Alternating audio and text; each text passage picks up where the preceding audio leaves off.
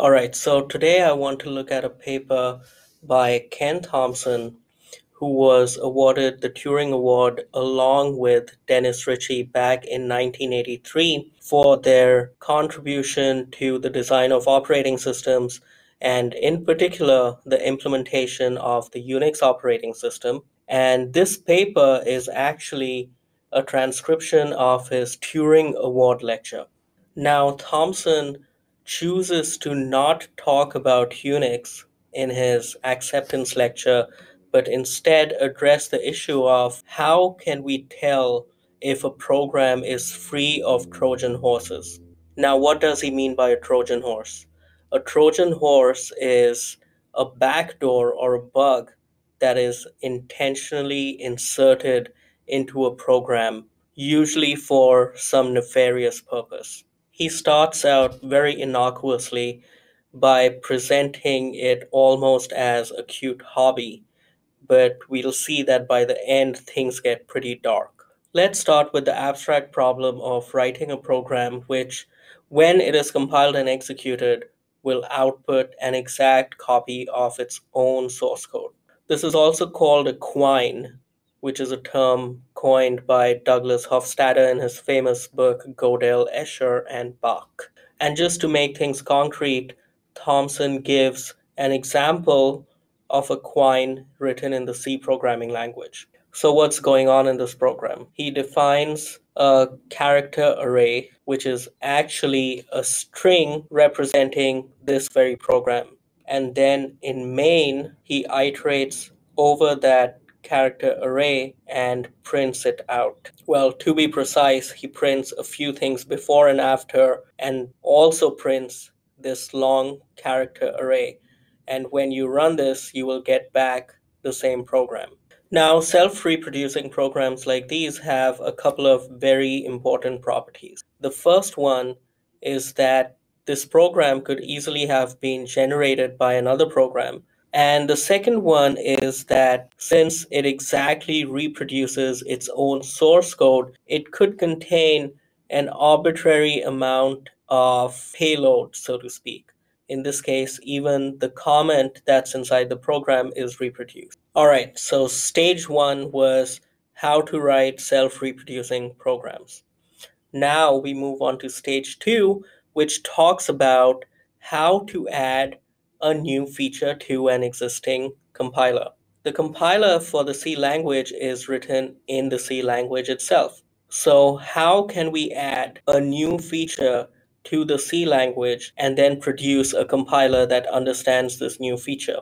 He takes a very simple new feature that he wants to add. In C, we have string literals, and they understand these escaped characters like /n, which is the new line.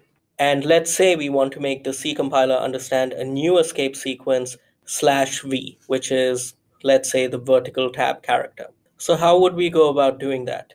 Let's first look at the original source code. This is what the code for the original compiler would look like. It's looking for a slash, it's looking for an n, and so it recognizes /n. What we really want is to add a clause like this so that the compiler recognizes /v as well. But there's a problem, which is that since the old compiler does not know about /v, it cannot compile this new source code. So what we do is, instead of writing it like this, we emit 11, which is the ASCII code for /v. Now, this code will be compiled without an error by the old compiler, which does not understand /v. And the resulting new compiler binary that is produced will start understanding what /v means.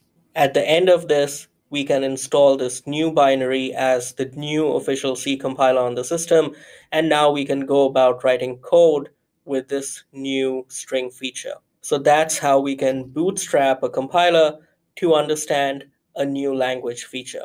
That was stage two. Now we move on to stage three, where we try to extend this idea even further. Let's say at a very high level, the C compiler has a function called compile, which accepts a string, which is a C program, and then emits its compiled version. What would happen if in the source code of the compiler we inserted a clause which would match a pattern and then compile a bug? What this means is that we will intentionally miscompile source code whenever a particular pattern is matched within that source code. Now, this is intentional, it's not a bug.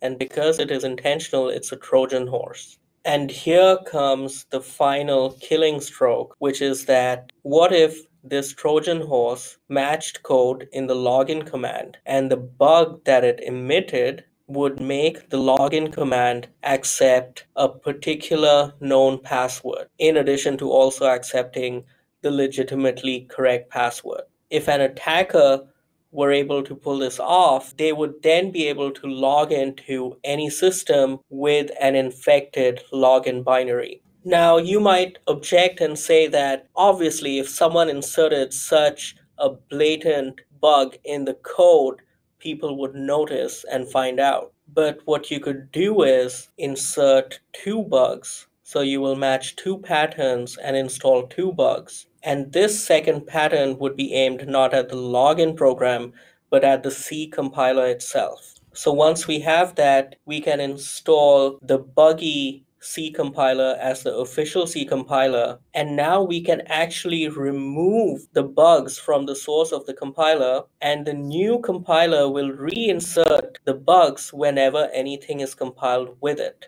The login command will still remain vulnerable, but you could revert all the source code that inserted these two bugs. The bugs will get propagated by the buggy version of the C compiler. So there you have it. You have a Trojan horse in the login program with no trace in the C compiler source code of how it got there. The moral of this entire exercise was to point out how shaky the foundations of our trusted computing base are. That you can't really trust code that you did not completely create yourself.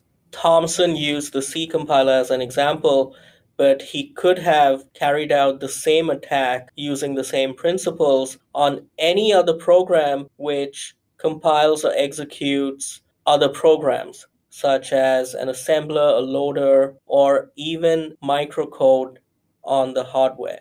In fact, the lower the level at which this bug is inserted, the harder it will be to detect.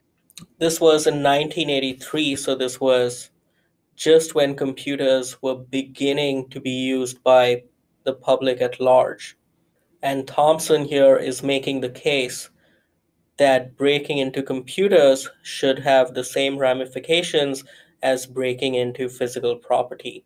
Now, in 2005, David Wheeler published a paper which details how such an attack could be detected using a technique known as diverse double compilation. Essentially, it uses another trusted compiler to detect whether a binary has a Trojan horse or not.